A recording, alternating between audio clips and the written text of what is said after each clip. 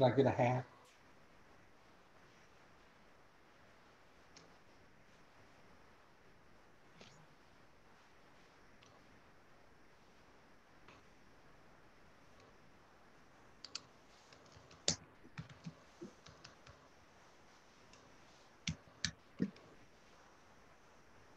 Okay, welcome everybody. My name is Jess Herbst. I am here with Alexandra Gray, the star of our film today, and the director, Lisa Donato. Welcome. Thank you both for joining me today, taking some time out of your busy schedules. This is the 5th Women's Texas Film Festival. I've been to a few of these. They are fantastic. We are discussing the film Gossamer Folds today. So we've got some questions. I want to start off with just letting our two guests introduce themselves briefly. Alexandra, you're the star. We'll let you go first. Okay. Well, I'm Alexandra Gray. I'm an actress, and I play Gossamer in Gossamer Folds. And Lisa? And I am Lisa Donato. I am the director of Gossamer Folds. And I am in Austin, Texas right now, social distancing. Well, I'm in New Hope, Texas. Alexandra, where are you? I'm in, I was about to say Chicago, where I'm from. I'm in Los Angeles. Los Angeles. So we're hitting y'all from all over the place. Wonderful. So Lisa, tell us a little bit about the journey in creating this film, and how did you get involved with it?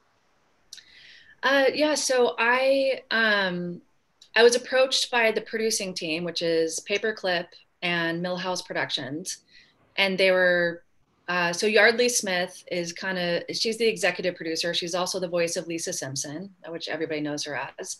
She's an incredible ally for the LGBTQ community, and really wanted to put her money where her mission is, which is to be a wonderful ally.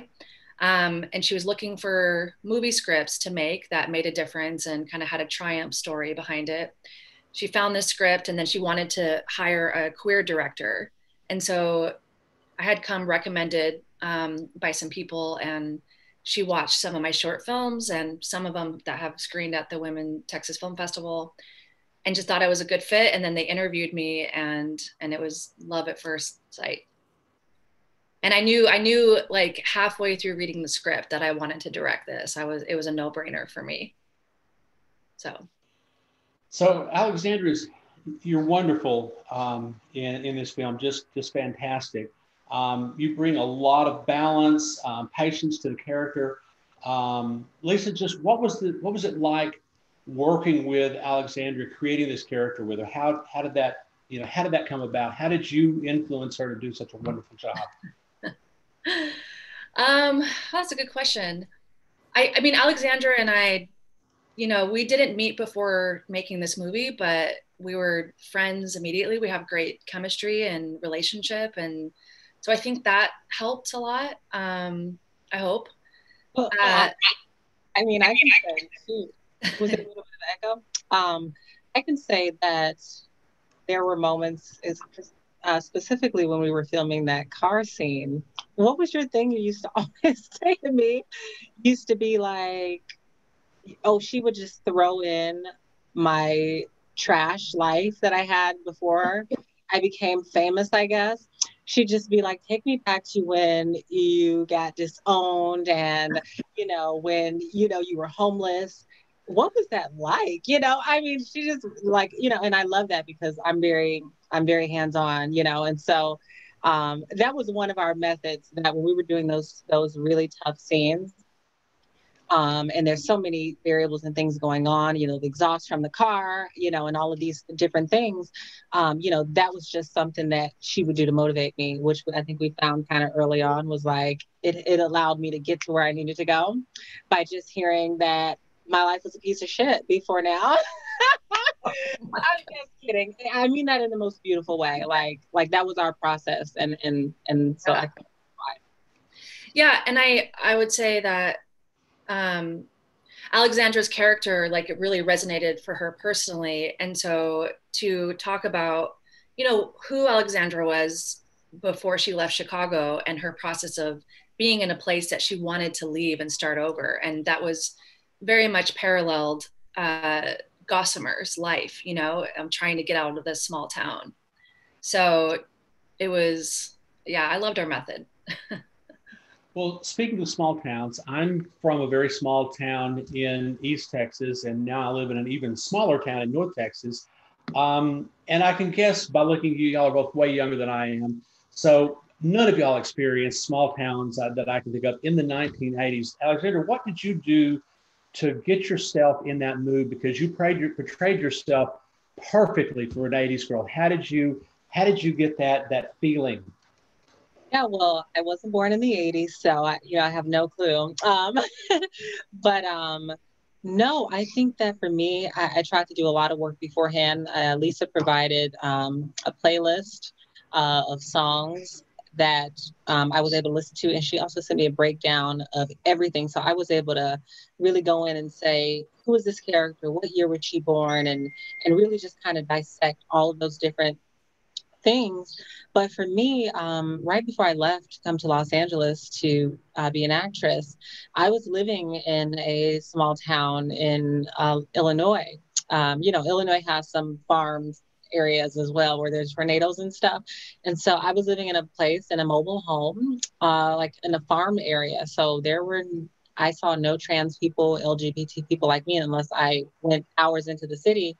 But so for me, it took me back to that moment right before I made that decision to leave, because I think when you feel so trapped and you feel like you have nothing to lose, it's just like, it's time to go. And so I went right back to that moment before I got there. And then I always try to tie in the journey of like, where have I come from? And that's why I really loved our method of directing, because for me, all I have to do is think about one thing. And, if I'm doing an emotional scene, I have to think about one moment in my life, because I've had many. And then it's like, it'll just take me right back to that moment. So I think there was a lot of that. Speaking of emotional moments, you and Jackson Robert Scott, Tate in the film, you guys just had such an on-screen connection. Did y'all develop a real friendship? Did that play into the game? Lisa, did you have a hand in this? Was there a nudge? I mean, how old was he in this? 7, 8 years old, maybe 10. I don't know. I'm no good with young actors, but your relationship with him was so sincere, and there was such chemistry between the two of you. Y'all want to talk about how it was working with this actor? Yeah, well, I'm sure Lisa has her experience working from a director's standpoint. But for me, it was really, really, it was different, but it was like so exciting. I think he's just so much older than he already is in so many aspects. He's still, a young child. So he kept me very, very upbeat and very fun. Maybe days that might have been harder, to just see him always happy and eating bacon. It was just like, okay, this is, it always kept my spirits high. But to work with him, I think beforehand, we didn't have much time, but in the hotel, there was like a restaurant. And so we would go down and read lines with each other and with his mom. And I think from the first day that we met in Louisiana, I think that we just had like this chemistry of just like, we're going to be best friends, And so I think it was a lot of fun for me. Yeah. I think Lisa? just making sure that you two spent a lot of time together outside of shooting as much as you could important. And Jackson's 10, by the way, and he was 10 when he shot the movie as well. And then you went to New Orleans together and had like that amazing day and connected. And I feel like that really helped your relationship on set too. It's not in my questions, but could you skateboard before this movie, or was that something you learned? Did you just hop on that thing and knew how to ride it? I don't listen. I don't do sports. I don't do skateboards and things. So when I saw that, I was like, "What type of Disney Channel mess is this?"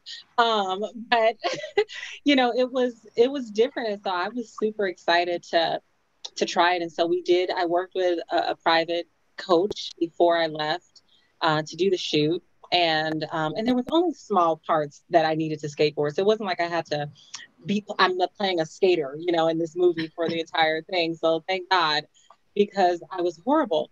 But we got some time to practice, and that also bonded us as well because I mean he knew what he was doing. He was just having so much fun. But I did have to work with somebody to kind of get it, and I think in the end we got a little bit of something. Oh, you certainly look like a professional. Before I go on, I just want to invite anybody in the audience, if you have questions, you can add them and they will be passed on. I'm going to be happy to ask them. So Lisa, you've worked with a lot of actors. Can you single out a scene or two that really stands out for you at working with this film? What were the moments in this film that really did it for you?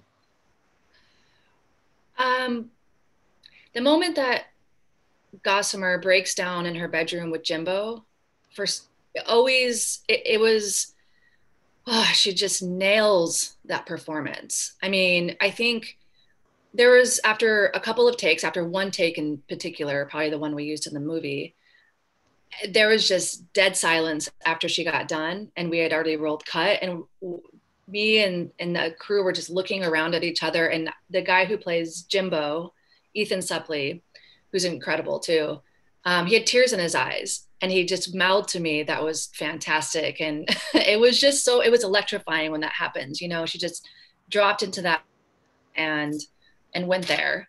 And it's so authentic and it's just such a great scene. It gets me every single time I watch it. And I just every scene, she brings, I like how you described it, is that she brings a lot of patience to the character. Mm. And I think I was bumping up against well, who is this character supposed to be? And then we kind of just dropped into this character of Gossamer. And I love how, patience is such a great word for it, of just she's just a small town girl with big city dreams. And we didn't have to do anything overly dramatic or anything to sell that. It was just so it's such a sincere performance. And Alexandra, what about you? What was your moment? Yeah, I think that I really connected with that scene too. That was the scene that was in the audition, and I've been telling this story to every panel we do, but this time I won't cry because I've cried all week, so I'm good. But I always say when I got this audition, I was at such a dark place in my career and in my life that reading this scene in particular, I was like, oh my God, I knew that I had to tell this story. And there was a moment there where I wasn't going to do the audition. After a few days, something had happened. I broke up with my ex, and my friend I found out was auditioning, and I think she's way more talented than me, and I love her. And so I was like, girl, I'm not doing it. And I wasn't. And I was just like crazy, all these crazy thoughts that go through your head. Like, I'm not good enough. There's no way I'm going to get yes on this. And just so happened that the day that I did the audition, I was housekeeping because I was a housekeeper before this movie. And I was cleaning toilets that next day, and I'm sitting there on the floor cleaning some rich person's house. And I'm just like, you have to do this audition. And in that moment of having that thought, I got a text from my self-tape guy who said, hey, I can squeeze you in today in the next hour. And I was like, okay, the bells are ringing. And so I did the tape. I literally did it was 10 pages. I did it all in one take during my self-tape. And I really had felt, when I finished that last scene, which is the one Lisa was talking about, I really felt like, oh my gosh, I was like, I felt that, I mean, you won't always want to turn in good work, but I felt like that. I think I even posted a clip without sound on my Insta story. And I was like, I got my juice back tonight. I said, this was the freaking audition that I needed to make me believe in myself again and say that I'm in this for the long run and I'm going to keep going. And 2 days later, I got the call. So yes. I love that. You did fantastic. We've got a question from the audience. This is for both of you. What are some of the memorable feedback you've gotten on the film? Memorable feedback. Well, we're in our first week of screening this. Everybody, raves about Alexandra's performance. my brother-in-law said it's like gut punch after gut punch of emotions. That was pretty memorable. I don't know if that's a good or bad thing. I hope it's a good thing.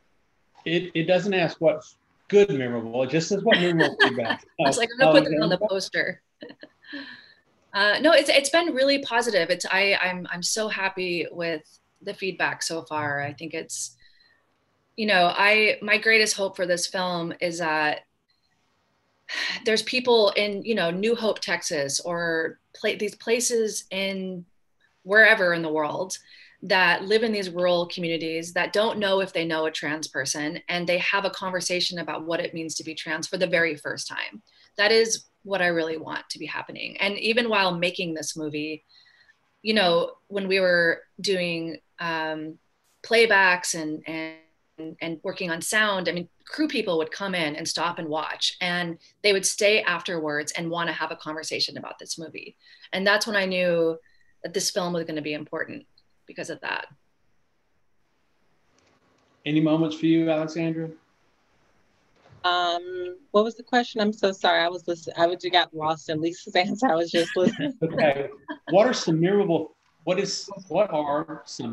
feedback you've gotten on the film?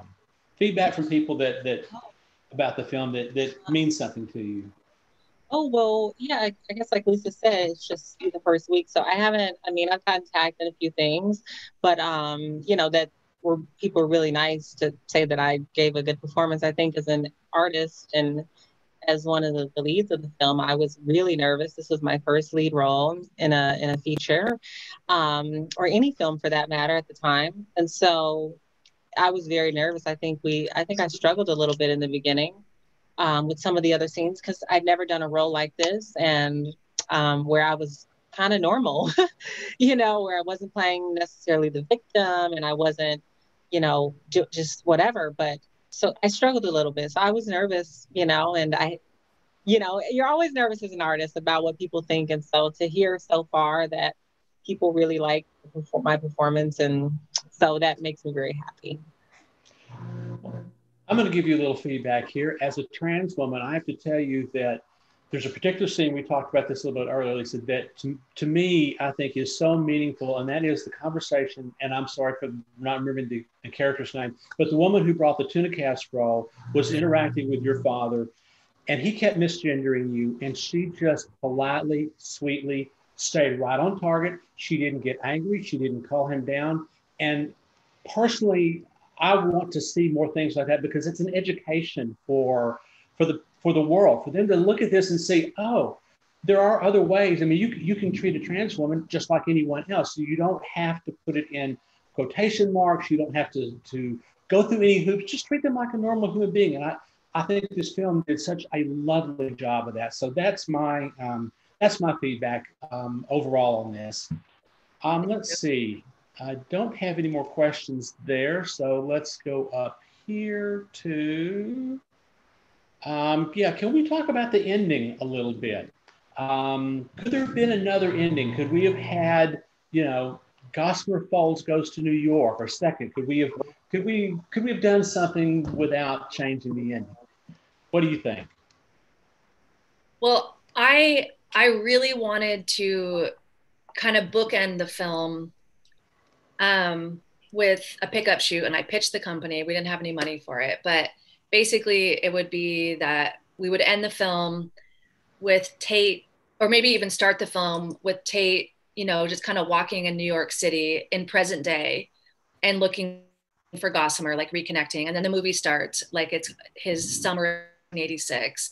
And then we end the movie with him finding her at this incredible design shop where she's living her best life.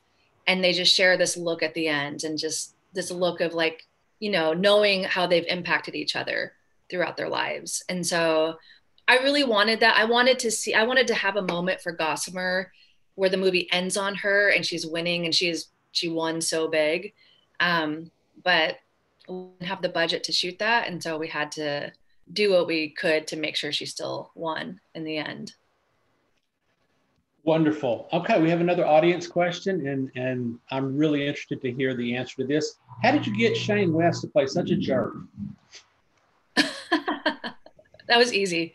No, actually, Shane is a class act. He's one of the nicest guys you'll ever meet. I loved working with him. Even when he wasn't shooting, he was on set watching all the scenes and bringing people coffee and food. And he's such a nice guy. And I feel like sometimes the nicest guys play the best villains. I don't know why, but that's been my experience in directing those types of characters. And he also plays villains a lot in his other stuff, in Gotham and a lot of, he has a lot of experience and he has a lot of acting chops. So I also think the film meant a lot to Shane. He really loved like the message of it. And so he really worked hard to make sure that Billy was a jerk, but also he was a good father, like the best father that he knew how to be. And so he was trying to create an empathetic jerk. I hope that came through for him, but it was really just natural. I mean, there were some times on set where he had to say, those derogatory words over and over, multiple angles and multiple takes. And it was exhausting. We had to take breaks in those moments. Okay, looking for more questions from the audience if you have them. Alexandria, you had a very difficult job of portraying don't look at me like that. You had such a difficult job of portraying a trans woman in a small town where she obviously, was fighting with being misgendered. How did you balance that with her humanity? How did you bring up she had such a positive outlook on life and it was, just the role you portrayed in her was such a positive one. How did you do that? How did you show that she had such issues to deal with and still be emotionally positive and right there with everybody? That had to be tough. Well, for me, I think other than before I booked the movie, right, that dark period that I had, I'm generally a very happy person. And I've had so many different layers to my story. I grew up in 8 foster homes. I've been physically abused, sexually abused, all of these things. I've been homeless before. So, my story just continues to just keep, writing itself. But for me, throughout all of that, I've always been a positive person. And so I think that I tried to bring myself to her. And despite everything and all the adversity I think that I've been through, I've managed to still continue to live a life that I'm happy with. And so I really just wanted to bring that. And something happened this week. We're in the middle of this pandemic, and I've lost three friends to COVID-19 who all are under the age of 40. And my stepdad passed away from COVID-19 last week, and him and I didn't have the best relationship. He was really horrible to me growing up, and he did things that maybe I'll speak about one day in a memoir or something. But some of my family was saying, like, how do you feel? And it's like, well, I'm sorry. I didn't want anything bad to happen to him because I had forgiven him so long ago, right? I had moved on with that. And I think it's so important that despite what we go through, despite what people say about us and the way that people treat us, is that, forgiveness is never for, the other person. It's just for yourself. And you have to continue to be a positive person. So I just really tried to bring that part that's inside of me to her character as well. So she'll get a little hot at times, damn it, I just told you not to call me George. But, for the most part, she's going to love hard. And I think that she always put everyone else's feelings before hers until she couldn't do it anymore. So, and that's why she made the decision to leave. Yeah. So we've got a couple more questions. One of them, people in the audience want to know, why are you both so awesome? I'll let either one of y'all answer that if you'd like to. Why are we so awesome? That's the question. Why are you so awesome? I would say you just are. We just are. That is it. Somebody else would like to know how, this gets technical, but how did you do the firefly gown? That's piqued someone's interest. That was a pretty amazing shot. You want to share your secrets? Yeah, so the firefly gown. Yes, the gown with the firefly. Yeah, well, we originally wanted to actually build a wedding dress with LED lights, but we couldn't get lights that didn't flicker right. And so we basically had to light the dress practically on set, which is using matte boxes and kind of spot the dress as if these things are gonna, we're gonna recreate these fireflies in VFX later. And so that they would become source light on the dress. And then for that scene, Tate also looks at fireflies in his hand. So we rigged like a wire with an LED light in his hand so that when he looks at his hands, his face lights up. But we did it all with just practical lights on. Then we recreated the fireflies with CGI special effects, which they turned out beautiful. I especially love the catching fireflies scene a lot. I think that turned out really nice. You know what I remember about that scene? It was the last scene that I think we shot of the movie, or at least for me, that was my last scene. It was freaking freezing. It was raining. It was muddy. It was freezing. Crazy that day. And we were shooting it at nighttime. And so, I mean, I was so damn happy. I was like, that's a wrap. We did it. But that scene wasn't as beautiful to shoot as it looks on screen. No, when we had tons of canopies and flags to protect us and all the equipment. And then Alexandra had to on this like saddle contraption that was under her dress. And then she had to get pushed on this dolly track towards camera and then pulled away again while trying to keep her from not getting drenched by the rain. When you said that's what you remember the scene, I thought that shot, I thought you were going to say you were hot because Lisa's describing all these lights and mats. I think you're probably in there burning up, but no, you were cold. It was storming. Speaking of storming, we are experiencing a storm here in New Hope. So if you see my lights are flickering because we keep losing power, but I have everything of my stuff on battery. So I have another question. Says, Lisa, your mission statement with Sparkle Motion Films is to unearth the indomitable spirits of human. And that is very clear in your work. How has that evolved over the last few years in America's roller coaster and in the last few years? That's from the Department of Redundancy Department, but how has it evolved over the last few years?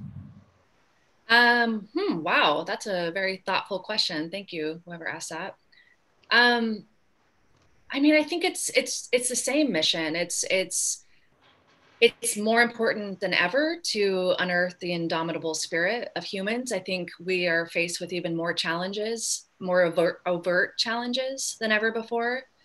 I think 2020 has been one of the most challenging times of my personal life.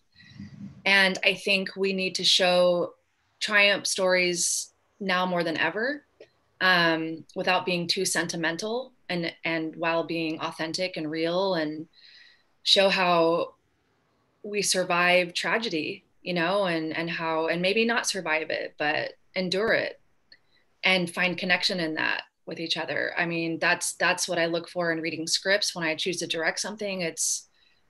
I love, I feel like a writing teacher told me that adversity reveals character. Like, who are you in the face of adversity? And that's a question I'm always asking in all of my characters, and I'm specifically interested in how people rise above and survive and thrive through adversity. So I think hasn't really evolved. It's been the same mission. It just is more important now more than ever. So this question comes from me, Alexandra. As I grew up as a trans person, I know that representation of trans people that I saw in the films, and one of my favorite lines is as a kid, which was in the 1960s, the only trans person I ever saw was Norman Bates. And then he got replaced with a guy in Silence of the Lambs making the girl suit. So my experience was trans people were always killers, rapist, horse, something. Here you are starring, headlining in a movie, doing such a wonderful job. We've seen a slow progression of trans actors making a name for themselves.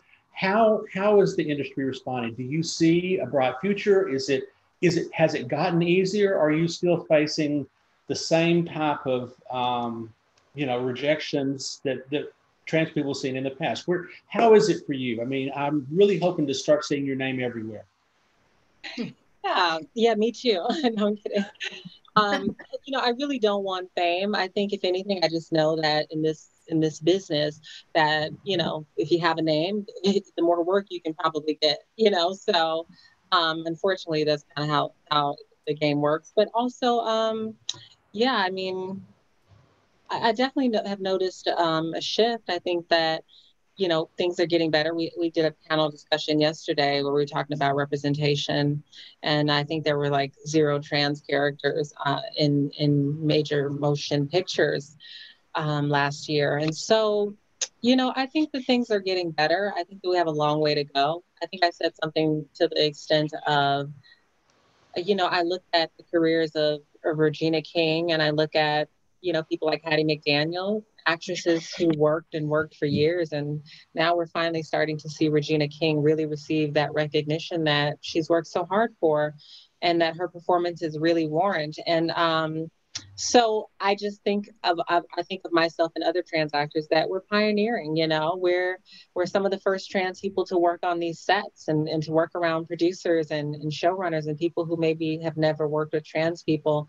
And so we're pioneering. We're like Hattie McDaniel, where we're taking those punches and we're taking roles that maybe, aren't the best or ones that we would want, just so that, we can help dismantle the entire system and hopefully carve out a way to say trans people are just as talented, our stories are just as important. And yeah, so I'm hoping that people receive the film very well. I hope that it goes to the theaters. I hope that it grows millions of dollars. I hope we get nominated for an Oscar. I'd love to win the Spirit Award. I'm just saying, right? One can only dream, but I only say that because I just wanted to, I want people to see the film. I think if someone like myself saw a movie like this, whether it was independent or whether it was major motion picture, how much of a difference it could have made in my life. So I love that I got to tell this story because I always wanted to tell stories like this. And I just want to keep telling more and more stories. Yeah. I want to say something about that too, about representation, and I think this is in the disclosure doc, I think, but this is why representation is so important, is that, 85% of Americans don't think they know a trans person. And so that means that all of their information and education of who trans people are in the media, right? So if what they're seeing in the media and what the stories are being are, trans people are victims or sex workers or like all these like outdated, archaic stereotypes, then that's who they know who a trans person is, right? So that's why it is so important for Hollywood to keep getting better and better of creating these roles that normalize and show them in through compassionate lenses. And I also want the film to reach wide and far as possible. So that's going to roll into my next question, which is, and we've mentioned the pandemic. What kind of struggles are you facing trying to get distribution? As we discussed earlier, we're all virtual here. The world is a completely different place than it was just 6 months ago. So what kind of challenges and how are you overcoming the challenges? How are we going to get this film out to the masses? Mm-hmm. Well, I think as a filmmaker and as cast, the biggest challenge is disappointment and not being able to be in person and being able to go and travel to all these beautiful festivals and talk to people afterwards and have that connection in person. But I don't know, I kind of feel hopeful about the virtual space, and I feel like that it could probably reach wider audiences. We are more available to be at more festivals and have these great conversations. I feel like we have a really great team on our side in terms of marketing and people who really want to get this thing sold and distributed. So I feel very hopeful around that. I feel like, hopefully early next year, we'll be able to see it in the theater together, holding hands, Alexandra. Yeah, it's very uncertain. I think the challenge is the uncertainty of it all and not really knowing, because we're all trying to figure it out together. It's a very fluid industry right now. So it's just living in that uncertainty of it. Yeah, and I guess I would say that I hope that this pandemic that we're in, that it gives everyone a new perspective. I know I'm sure as hell not the same person I was before this thing started. I mean, I wash my hands like crazy now, but I just hope that it's giving everyone a different perspective. And some of the roles that I've been auditioning for have been really, really awesome roles that I'm like, last year I would have been like, okay, you are not going to cast me in this. Whereas now I have the attitude of, hey, I could play anything, you know what I mean? And so I think that this pandemic is and the civil rights movement that just took place with Black Lives Matter, I think it's really forcing people to say, we have to do better, right? We have to do our part. And if everyone does their part, and if the media and Hollywood does their part, by uplifting queer voices and underrepresented voices and people of color, then that's only going to lead to more. I love what I see Netflix doing and Amazon, where they're giving the platform to Black stories, and realizing that our people want to see it, and so I hope that this gives everyone a new outlook to say, you know what, a film like Gossamer Folds, let's do it. Mm-hmm. Let's give it a distribution deal. Let's put it in theaters. Hell, we will do a limited release. Whatever we have to do, let's take a chance on this film, right? For the sake of the world is changing. Let's be the hero. Mm-hmm. So. Yes. Yay. Do we have any more questions for the audience? We're getting close to wrapping up here. I think I've got about 7 more minutes. So let's talk about some of the other actors in this. I mean, I got the link to this and I watched it a few days ago, and it just amazed me. It's like, wow, this person, that person. You put together quite a recognizable cast, amazing actors and actresses. How did you put that cast together? And how did you get Alexandria? How did you find your star? Well, our production companies found Alexandra first. I think they worked with a casting director. We have a fantastic casting director. His name is Russell Boast. And, Alexandra was the first role that we booked, because that was the most important to us. And they were only looking at trans actresses. And she nailed it. And when I came in, we hadn't made the decision yet. They wanted me to see all the self-tapes, and it was, unanimous that it was Alexandra. And then we basically worked with our casting director to just, he would, just send us recommendations. We would all the producers would just have this ongoing email of who we wanted, like our top, 3 people and for every role, and every single role was offer only. So we would make an offer, and, we were just thrilled when like Shane West and Sprague and Ethan and Jen Richards, everybody said yes. And we were on. It was go time. Amazing. It's amazing. Well, I think at this point, unless I get some more audience questions, I'm going to let's turn it back over to Alexandria for any kind of closing words you'd like. Anything you want us to know? Yeah. I mean, no. I mean, yeah, I just hope that, I don't know who's watching or who will see. I hope that people are just really inspired by the film and really touched and moved and all those things, and want to help tell more and more stories or get to know somebody like me, So, yeah. Mm-hmm. Lisa? Yeah, The same. I just, please watch the film. Please talk about the film with your friends and share it with your friends. The only social media we have right now is on Instagram, but we are active on Instagram. So please follow us there. And soon we'll have a website and Facebook page, and with more updates soon. Okay. Well, thank you all very much. It's been a pleasure. Alexandra, thank you for not only a wonderful performance as an actress, but for doing such wonderful representation. You've done us all very proud. Lisa, thank you for putting this together. I'm wishing you the most success. I think maybe the first thing I want to see when I come out of this COVID is I'd love to go to a movie theater that opened and see this on the big screen, and I will grab every one of my friends with me. So thank you so much. This has been fantastic, and y'all have a safe and lovely rest of your evening. All right. Thank you so much. Bye. Bye, everybody. Thank